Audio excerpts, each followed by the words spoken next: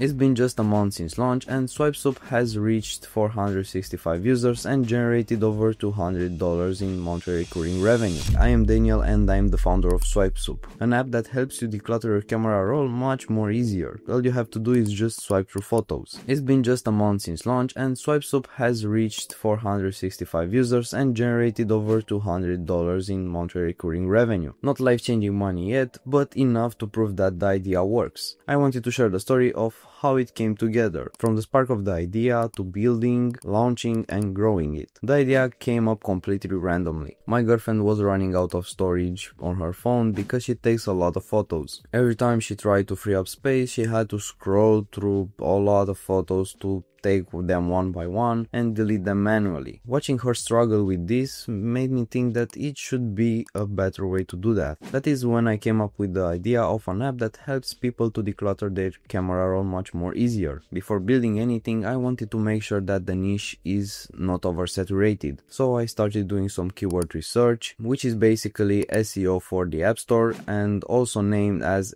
ASO, that stands for App Store Optimization. For that, I used a tool called Astro and I started typing the photo cleaner keyword. The results looked promising because it had a popularity of 54 and a difficulty of 63. In plain English, this means that people are searching for this keyword and it's not impossible to rank in the App Store. After doing my keyword research and finding out that it's possible to rank in the App Store, I need to do one more thing, and that is to check on the competitors' apps if they are making money. I checked Sensor Tower and saw that a competitor application called SwipeSwoop generated over $1 million in the last 30 days. That was insane, but it was also a good sign. If someone else could do it, maybe it's more room for another app in this niche. That validation gave me the green light to start building. After the numbers looked good, I spent some time downloading competitor apps. I wanted to see how they work, what they did well, and where they fell short. I looked at onboarding flows, paywalls, main features, and user experience. What I liked about SwipeSwoop was the simplicity of its main feature, decluttering by swiping. It was fast, intuitive, and satisfying to use. I decided to take the same core idea and build my own version, but with improvements and a cleaner design. I knew the hardest part wasn't going to be building the app, it would be getting people to notice it. The tech stack was simple. I wanted to move fast and focus on the user experience. For the UI, I used SwiftUI. For subscriptions and in-app purchases, I used RevenueCat. For feature requests, so the user can submit some ideas to implement in the application, I used Firebase Firestore.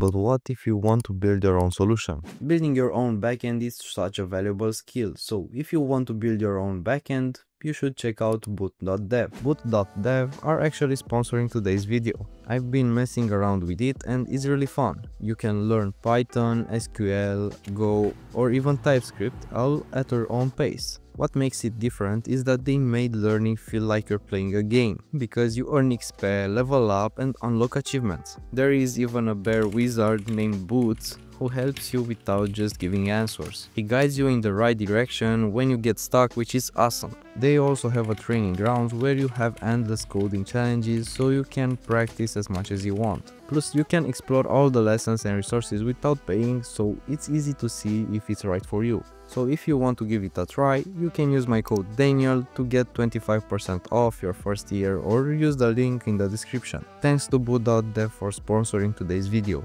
Keeping the app simple was crucial because when you're building an MVP, you don't want a million features, you just want one feature and that should be implemented very well. Pricing was another important decision. I went with a weekly plan at $6.99 with a 3-day free trial and a lifetime plan of $34.99. I also added a little trick that I learned from other apps. When the user closes the paywall, I offer him a lifetime deal of $24.99. You anchor the price higher and then give them a no-brainer deal. It's amazing how tweaks like that can improve conversions. Once the app was live, I focused on these 3 marketing channels: I launched it on Product Hunt without high expectations, but SwipeSwoop ended up on the 7th place and generated over 52 free trials, and let's say 10% of that converted to the weekly plan. So with this success on Product Hunt, I will release more apps there. The second marketing channel is social media, and I'm using TikTok and Instagram for that. I started posting on these platforms, and honestly I haven't had a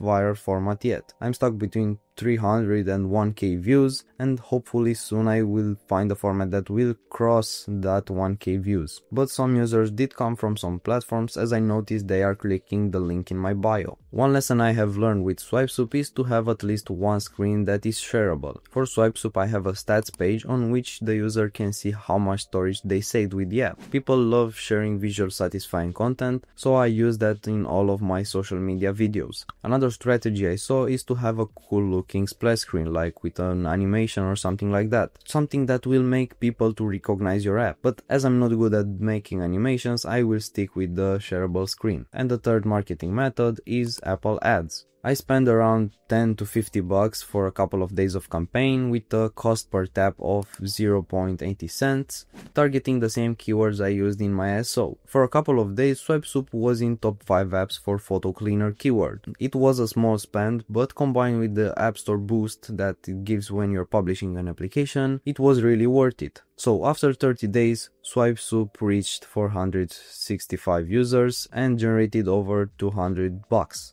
As I said, not life-changing money, but enough to prove that the idea works. Another tip that I have for you is to listen to your users, like I did with the feature request screen. Because since launch I had 3 feature requests. 2 days ago, a user requested a feature and I implemented it in 1 day, and he went from a weekly subscription to a lifetime plan, because this made the application more valuable to him and he decided to use it for life. So I highly recommend you to leave your email in the application or make a feature request screen or use some dependency for that, like WishKit. I saw that they are doing this, but as I'm not making that much money, I will implement my own solutions. Moving forward, I plan to iterate on the user feedback, experiment with more social media formats, and improve SO to reach more users. I'm also thinking about some ways to make the application more shareable, because the word of mouth is another great marketing channel for your application. For example, if a user of your application tells a friend, maybe you will have another paid customer. For anyone building their first app, start small and make sure that you ship it fast, because you don't want to waste time on an application that won't generate you any revenue. You don't need a big team or millions of dollars. You just need a clear problem to solve and